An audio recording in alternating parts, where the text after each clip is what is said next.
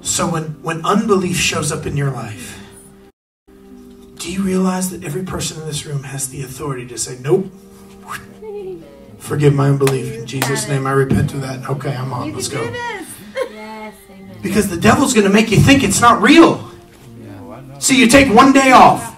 It's just like the gym. Miss one day at the gym, you'll miss a week. Or 5. Yep. I'm serious. If you get into a routine and all of a sudden you take a day off, that one day generally turns to 2, 3, 4, 5, 6, 7, 8, 9, 10, sometimes forever. 2 years.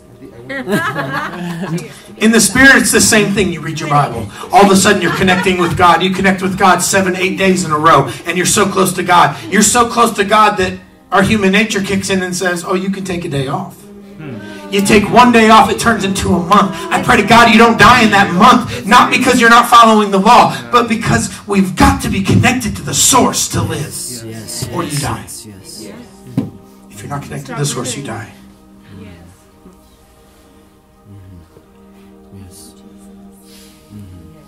I drove by 3 churches today.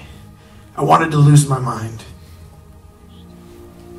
Because I drive by and I see these buildings and I see these big parking lots and I hardly ever see anybody in these parking lots.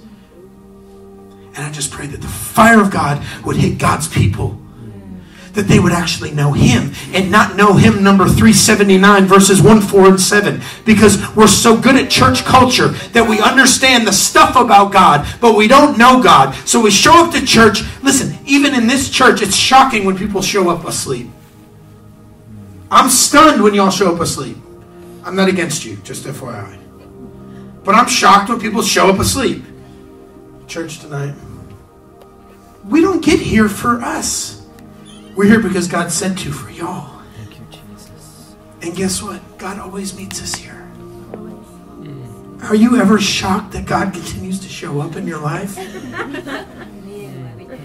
Me and Elijah were listening to the Bible this morning. We listened to like 7 or 8 chapters, I think. And I'm like, God is here. Sometimes I'm blown away because I forget. Oh, God's here. What? Why are you here? You're here right now? Guess what? He's here right now. He's here with you right now, Jamie.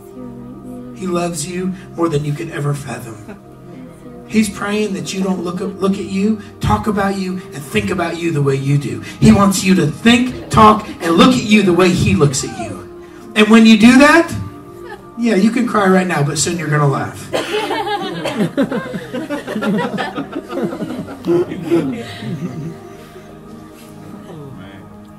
Thank you, Jesus. Thank you, Jesus. Wow.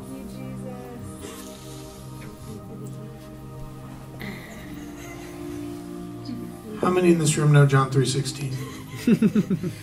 Most people, right? For God so loved the world that He gave His only Son, that whoever believes in Him, that whoever believes in Him, that whoever believes in Him, that whoever believes in Him. See, it's the most quoted scripture maybe in the history of humankind.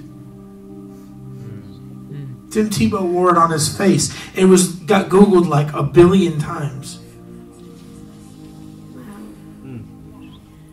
That whoever believes in Him, whoever places their trust in Him, whoever repents and places their trust, their entire life.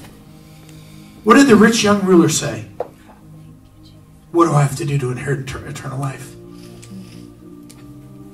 What did Jesus say? What did Jesus say?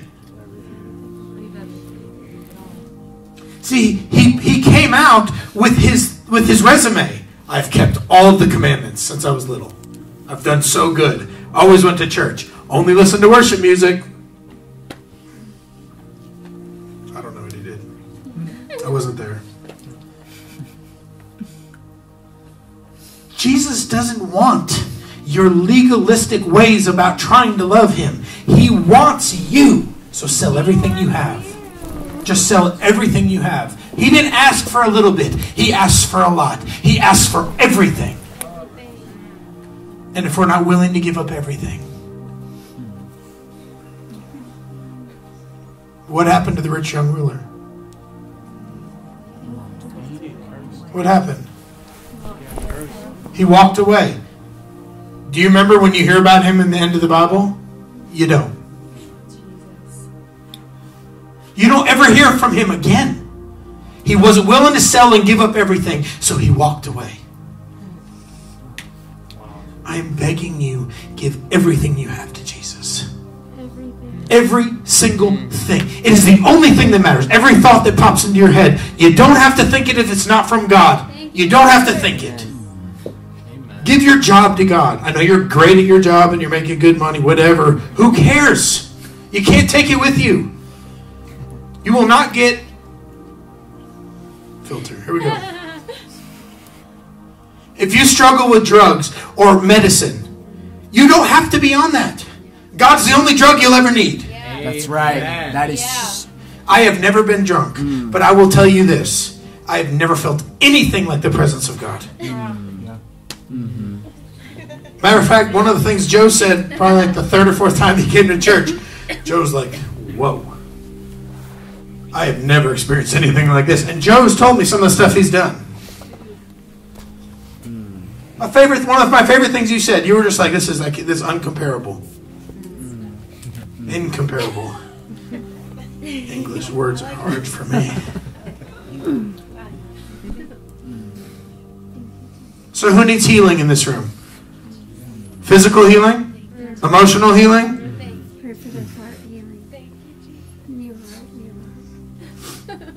All right, if that's you, stand up.